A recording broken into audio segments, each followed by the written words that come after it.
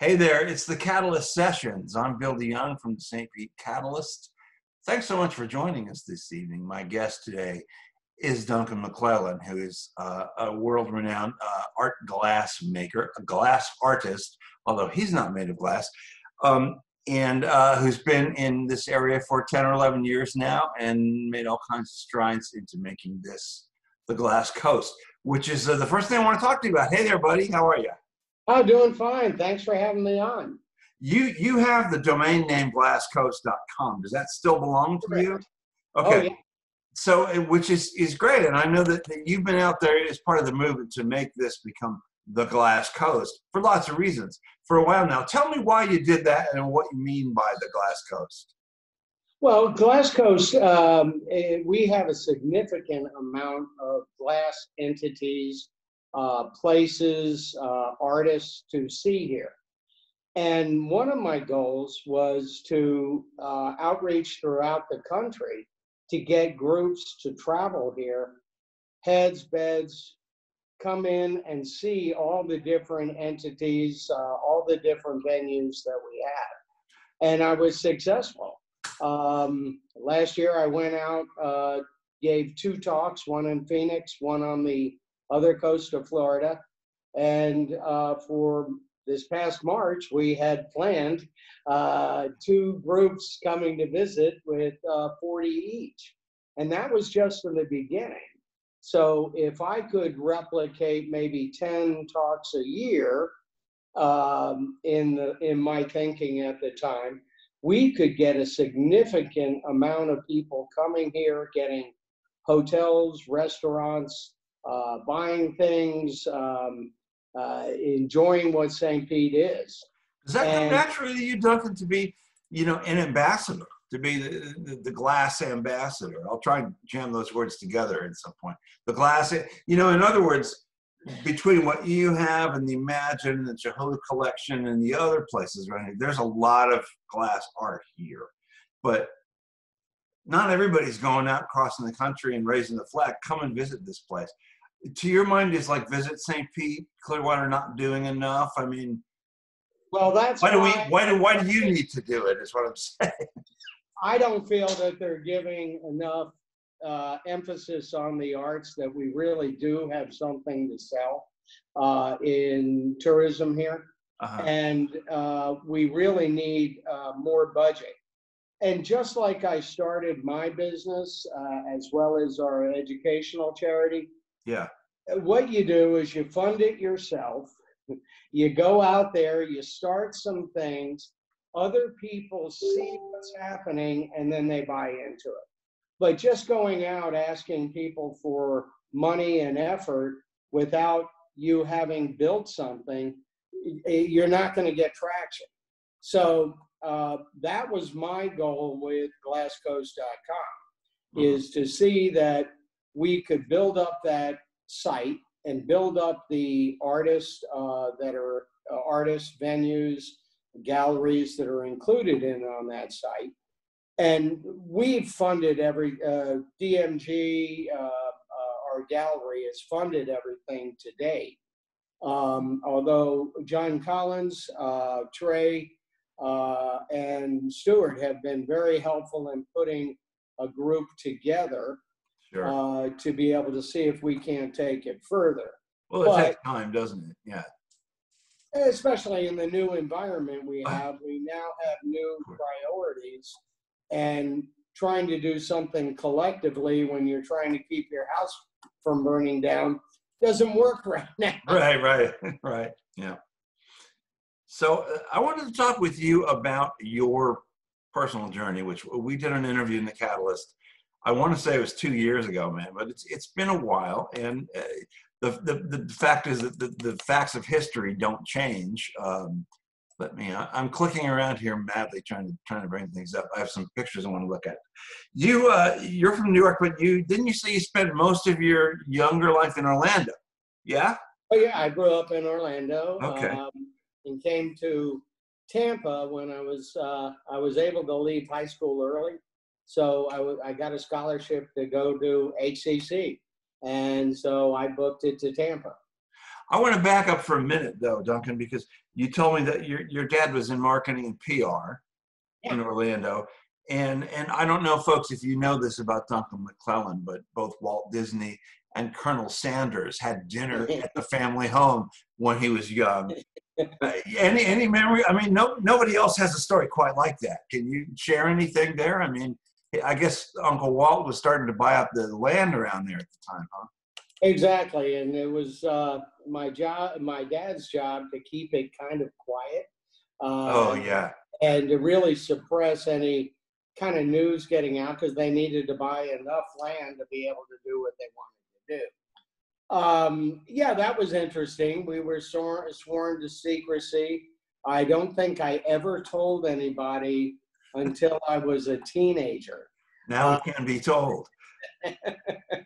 So, so he obviously worked closely with the Disney company. It was kind of, yeah, that's right, interesting. particularly in the advanced portion of it. Yeah. Not so much after they acquired all the We're land. talking like 64, 63, Yes. 64. Yeah. And you were just a tot, just a little kid. And Colonel Sanders, I mean, how cool is that? You know, young people today don't even know who Harlan Sanders Yeah, was. right. But yeah, we had Mr. Clean over. If you remember. Wow. I bet you had to keep the place like spick and span before he got there, right? Right. Can you imagine So having it Mr. was Clean over in the time of COVID, you know? Oh my God. Listen, you told me it was at the New York World's Fair in '64 that you first saw someone glass blowing and went, that's cool. Is that accurate, that story? Well, it was pretty accurate. My Yeah. dad came home. He always liked to surprise us, and he said, "Next week we're going to New York." I had 7 brothers and sisters, Wow. and we had an old Valiant station wagon. And he said, "Next week I want you to see the Pietà. It's going to be at the New York World's Fair, and I want you to see it." Yeah. So Dad's idea of going to see that was to drive the 26 hours straight, see it, get in the car, and come back. Well, even having a tinkle can in the back when we'd have to crawl over all our 7 brothers kids. and sisters to go pee in the back.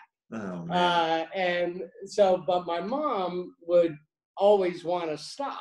So we would stop at south of the border, or we'd Yeah. stop to dig Indian arrowheads. And then we stopped at Glencoe Glassworks. And previously, on another trip, we had lost my sister. She was left at a gas station, and we didn't realize it till 200 miles later. So that's a when we traumatic went on event. trips, we had to call, we were by number. And they kept calling my name, my number, and I wouldn't show up because I kept hiding to watch the glass blowers. Wow. So you went to Glencoe, and that was the thing that, I mean, was that a life-altering moment, or just as a kid, something, boy, that's cool? I mean, or did that just stick with you forever? Well, I think that's common with all of us. There's that moment in time in our lives where you see something, you do something, it clicks. You don't know if you'll ever be involved in it. You don't know if you ever, but you knew that that was the coolest thing you had ever seen. Well, same thing for me, but I didn't get to start blowing till I was 30 years old. Yeah. So you said, but you had a lot of jobs in between. A Oh, lot yeah. of jobs. You're a graphic designer. You were, I think you made leather belts or something, as I recall. Right. You were I almost was a restaurateur. So what changed? Was it like, hey, I remember when I was a kid, I saw somebody making, art glass. I'm going to go try. What changed? How did that all happen? Well, I'd always been involved in our family. All of us made something. Yeah.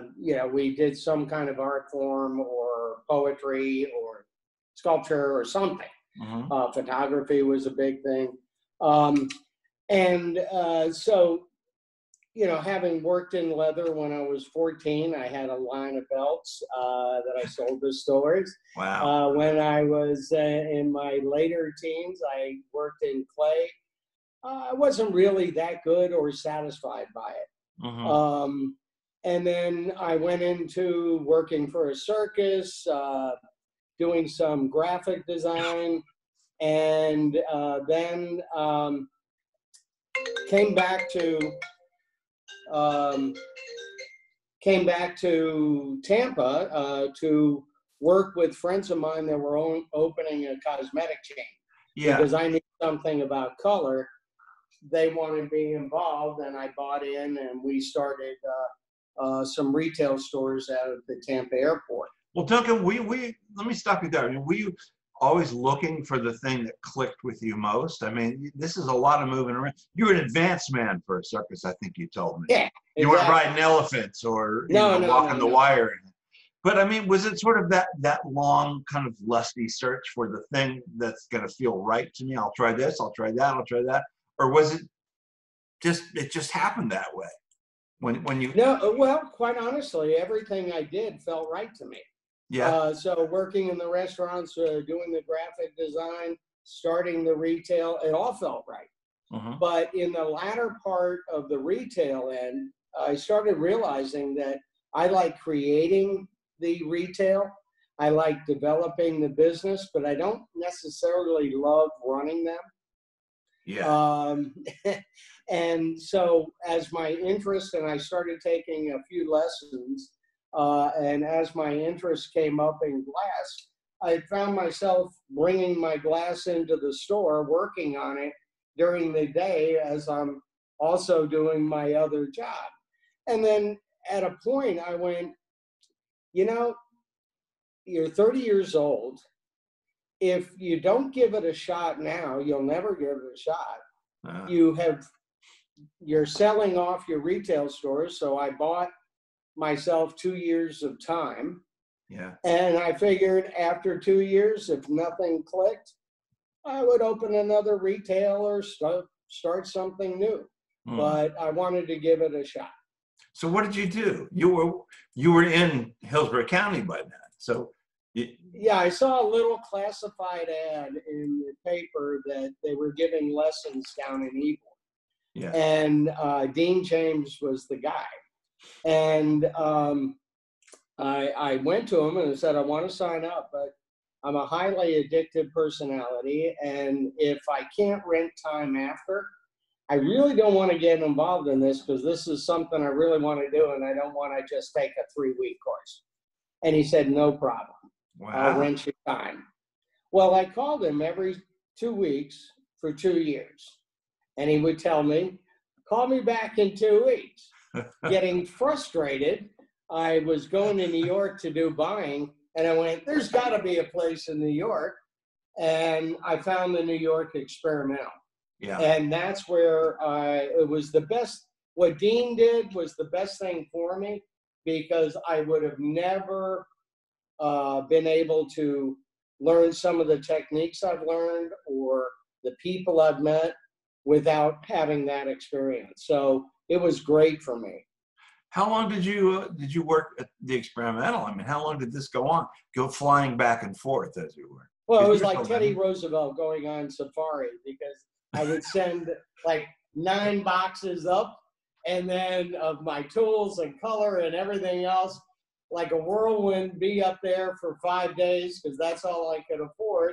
And then pack everything up. And that's how I met Chuck Books here in St. Pete, because here I'm packing up my work and 2 guys there said, hey, can we give you a hand? And then they see my address and they were both from St. Pete. Len Neff, who was the first glass artist in this area, and Chuck Books that built the first hot shop in this area in St. Pete. And that's where I started working after he built out the studio. You eventually, okay, I'll fast forward a little bit. We'll go through, the hard times. But eventually what you did, as I recall, was you started doing it full time. You started selling at art shows. And when do you realize that?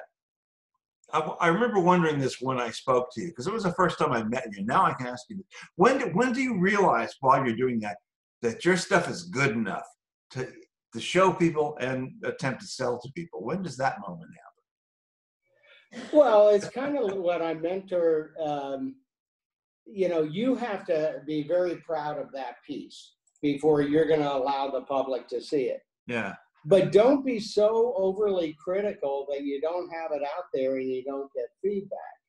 One of the things that I was very lucky when I started out doing shows is that there'd be a first, second, third prize in the glass category, and there were only 2 glass artists. So there was a lot of very good things that happened to me that way.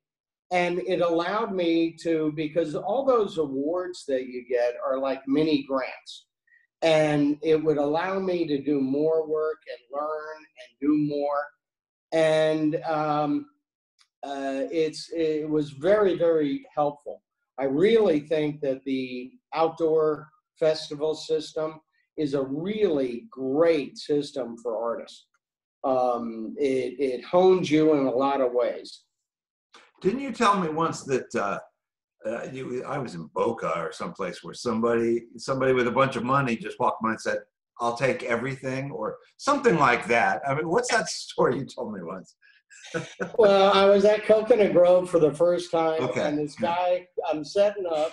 This guy, it's 6 a.m. This guy looks down from his balcony, and he comes down in his bathrobe, and he says, "I would like these 2 pieces." And I said, "Sure." So we carried him and he took him upstairs, and he came down with the check. And this time he was dressed, and he said, "Look, I redesigned my whole house I'm building, and I put in about 30 niches just for your work. So I want you to sell me 30 pieces." And I went, wait a minute. Did you have That's 30 not the pieces? way to buy art. Gene, his name was Gene. And Gene, I promise I'll fill them all, but let me do this over a period of several years. This way, you're going to get the best I can give you. You'll have a varied, better collection, and I'll put some loaners in, but they're loaners. You're not going to keep them. We're going to get you, and he built a huge collection. And then about 4 years later, he decided to build a new house. And he sold it lock, stock, and barrel down to the pots and pans, but wouldn't sell the guy my artwork. He'd sell all the other artwork, but not that. And the guy said, "No, I want it. You built it for this." So he said, "Look, I'll introduce you to him." And he did. And I ended up filling those niches over a period of about 5 years. So that was a hell of a chance sale. What is it for you about glass that say you had tried working in pottery before, working with clay, the other things you do? What is it about glass and is the ability to create things that didn't exist before that are just fragile and the way they hold the light? I mean, it's a very general question. Why glass? Why did that do it for you? Why did that become your thing? Well, that's a good question because, why does an artist pick a particular thing? Well, right. In my case, glass is so malleable, and it can be transparent, it can be translucent, it can be opaque, it can look very fluid, it can look very hard, it can look very soft. There's so many different things that can be used. It really is, in some ways, the most ideal material to work in because of the different ways it can be utilized. The drawback to glass is the expense in using the material. It's one of the most expensive mediums to work in. It's not just hot glass, it's warm glass, cold working. All of it is very expensive. And, comparing it to other art forms, if I make a small mistake and I'm a painter, yeah, it's covered. Sure, you Now, I paint. make a small mistake in a piece, it's garden art in my garden. I can't even sell it. And I have a few examples of that. Perfect pieces, they're huge, but it's got a major, a flaw that can't be utilized. So it's really something that I think glass artists love. That part of it is that heartbreak that happens when you're trying for it. If it was always successful, what's the reward? Oh, I get It's, it. Yeah. especially when you have glass is a team sport too, and it's not done singularly. During the gas conference we had a year, Yeah, in a 2019. year ago, Yeah. yeah, about a year ago, we had in one demonstration 21 people on the floor all working on the same piece Wow. on different benches, different parts of the room, all bringing these parts. One poor guy had to turn the pipe back and forth for 4 hours, just keeping that piece hot.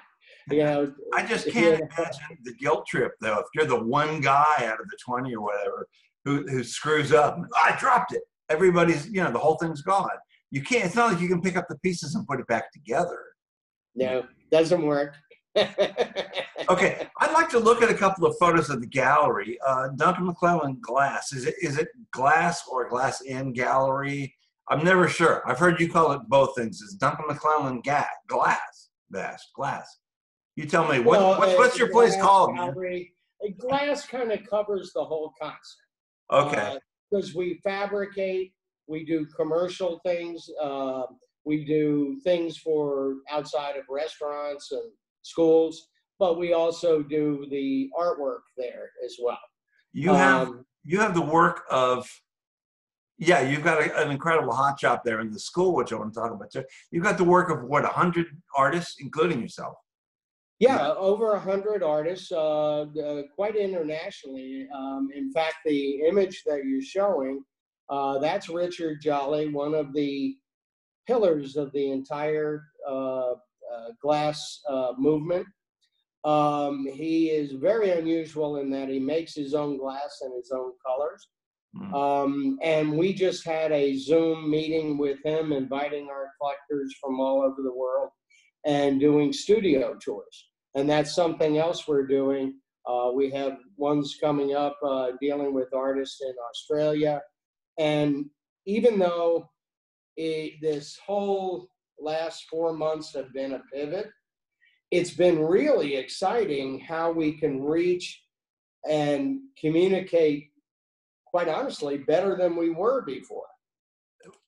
I mean, there's nothing tactile about it, though. You're not in a room with the work.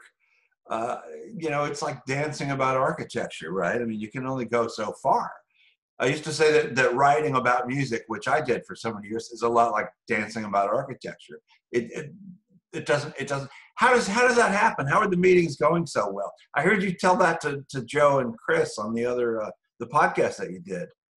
How does it work? I will tell you that it has been. I'm encouraged by how successful it's been.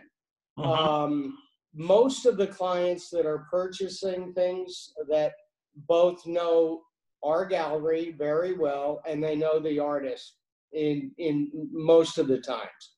And they know that if we sent them something and it wasn't what they had in mind, we would deal with that. We would take care of that. Sure. But we are open. We are taking reservations so that some of the people that are here locally that have seen it on one of our Zoom meetings can make an appointment and come in and see it in person. You're not open for someone to just walk in. I wasn't going to ask you this. You do it by appointment now. Well, that's our preferred way because we like to have 15 minutes between guests to rewind. I do a full sanitation schedule in the morning. It takes about an hour, including fog disinfectant machine. And We like to be able to redo the handles, bathrooms in between guests. If people do show up at the door and we don't have a reservation at that time, of course, we're going to be accommodating. Yeah. We do require face masks. That's a city ordinance now too. Of course. But we have totally redone the galleries to be touch-free and all kinds of touch-free disinfecting things around the property. The stuff here I'm looking at, you know, I've been in there and I've toured the Chihuly and I've toured the Imagine Museum, of course. And I mean, what I like is that, I don't know, what do you call it, a docent tour or a guide? I mean, I could look at this and say, I mean, oh, this is beautiful, but I'd rather have someone there telling me about it, telling me how it was maybe created or about the artist. Do you do that as well? Oh, that's very much part of our MO. I mean, part of our motto is that we're more than a gallery. And our focus, we're focused more on education. Out of our education, we make sales that keep us in business and keep us alive. But the first and foremost thing is that you have to educate. It gives a much better appreciation by the client. And even if they're not purchasing that day, it's something that sticks with them and they come back. One more picture to look at, because and this kind of touches on that too. I mean, I know you have the school initiative, but the hot shop, I mean, look, people are fascinated. This picture is great. Is it open now? Are people working? I mean, we have done, actually the last couple of days, we had some filming being done. Mm. So Dan Alexander, our chief gaffer, basically was doing things mostly by himself, with Lauren opening up the doors for him. So we're not, you know, we're not doing a 21 team blowing right now. Yeah. We're concentrating on being safe, getting ready for the fall, and reconditioning each year. All the equipment, and you're only seeing about a third of it, has to be reconditioned. So it takes all summer long. We were just lucky that we didn't have to rebuild the furnace this year, because that is about 6 weeks of downtime and about $6,000. But this year, typically you do it every year. This year, the crucible was fine. Well, we're close to the end here, but let's remind people that you are open by appointment. It's dmglass.com, and you're over in the Warehouse Art District, a former tomato packing plant, I seem to remember. Yeah. How many, what's your square footage of this? It's a big place, man. Well, the gallery alone is 7,800. That doesn't count the sculpture gardens or the 5,000 square foot awning. And then the hot shop is about 2,400 square feet. Yeah, I was there, the outdoor garden. You had a service when my friend Bob Andelman passed away out there. Yeah. I think that was right before Mr. COVID came and shook our hands. Right. You know, well, it's good to know that you're doing okay, man. Yeah. Hey, thanks, Bill. Like the rest. I really appreciate it. It's great talking to you, Duncan. We will see you. We'll see you again soon. Okay, terrific. Take care of yourself. Take care, my friend. Bye-bye. Bye.